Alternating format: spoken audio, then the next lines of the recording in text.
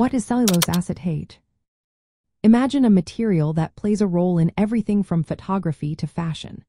This substance is known as cellulose acetate, a type of synthetic fiber derived from cellulose, which is a natural polymer found in the cell walls of plants.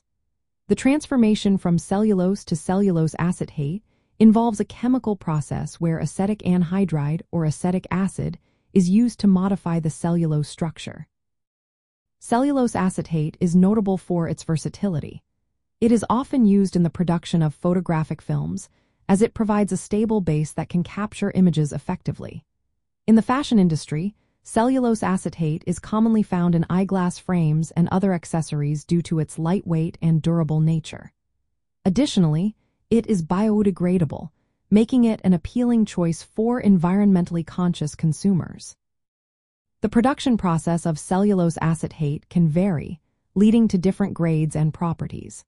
For instance, the degree of substitution, which refers to how many hydroxyl groups in the cellulose are replaced by acetate groups, can affect the material's characteristics.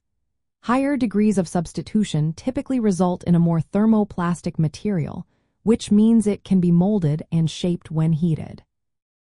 In summary, cellulose acetate is a fascinating material with a wide range of applications, blending natural origins with modern uses.